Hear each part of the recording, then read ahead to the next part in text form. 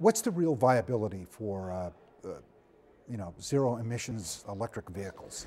I think we've looked in the past at electric vehicles without the understanding that we needed an infrastructure to make them viable.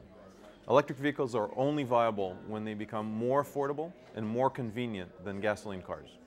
And in order to make them more convenient and more affordable, you have to separate between the ownership of the car and the battery to make it cheaper than gasoline car, and you have to put the infrastructure in place similar to what we've done with gasoline stations to make those cars convenient. What's the timeline that you're looking at for delivering the type of vehicles that we're talking about in developed countries? Our first projects are in Israel, in Denmark, and in Hawaii. Those are scheduled for mass deployment in 2011.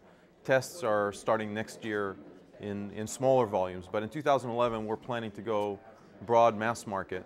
And then the next round here in the San Francisco Bay Area, in Australia, and in Canada are planned for a year later, 2012. Obviously these can become faster depending on government intervention and government assistance, but that's the timeline is usually 2 years out from the day of planning to the date of full deployment. How about in emerging economies?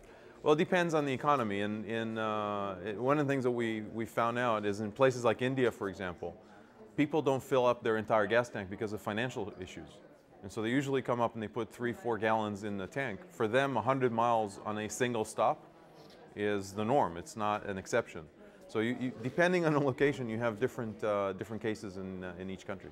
How about in third world countries? Well, I think it depends on government policy. I'll give you an example. The Chinese government this week announced that they're going to give a 6,000 euro, roughly $8,000 of incentive for every new buyer of electric cars.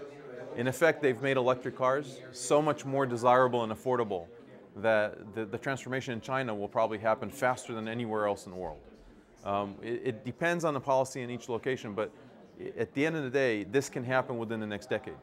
How will the current global recession impact your strategies and plans going forward? It's different in different places, but if in the past we were relying mostly on public capital, on equity in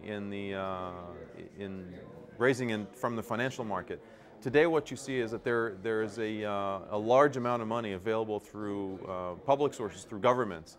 They're actually coming in to incentivize growth in their economy, and this is the perfect project. It's the combination of an infrastructure project, which we want to do right now, which creates jobs in the economy today, which takes away oil imports and eliminates emissions, and revives the car industry.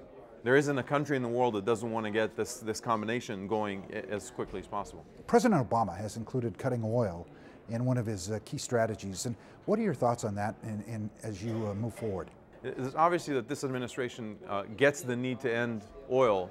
I think what we haven't seen is the connection of the dots, in the sense that we talk about ending oil, and in the same breath we say, and we need to do it through the generation of renewable electricity.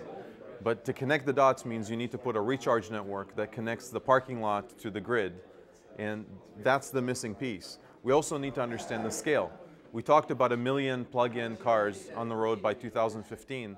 That would cause a less than 0.3% change in the U.S. demand on oil. We need not 1 million cars, we probably need more like 50 to 100 million cars on the road by that date. And so there's a very different scope of project that needs to get done, but we're very encouraged by the direction the administration is taking.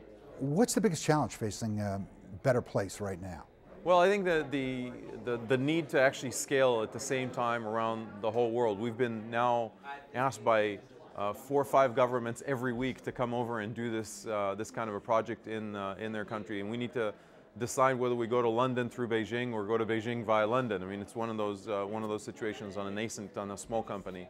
It's the financial market and the need to raise capital, and it's the overall need of synchronizing an effort that is on multiple fronts, on technology, on policy, on marketing, on consumer expectation, across the entire world, and working with car companies, et cetera, at the time where it's very hard for them to change direction. So coordination effort in scale is, I would say, the challenge in this execution. And in your view, what has been your biggest success? If you look at historically, nobody had put a viable plan in which electric cars will become the mainstream product of transportation in any market. Nobody has ever put a plan that scales through the use of normal economic means. The fact that we were able to get a government, a car company, and the financing to put it in one country has changed drastically the perception in the market of inevitability of this solution. It's no longer talked in the car industry on whether electric cars ever will come or not. The question is, how fast will it come? And in the arguments we have, some car companies say it happens in the beginning of the decade in 2010, and some say it will happen closer to 2020. It's now given that with this plan, the Better Places put, the market will tip.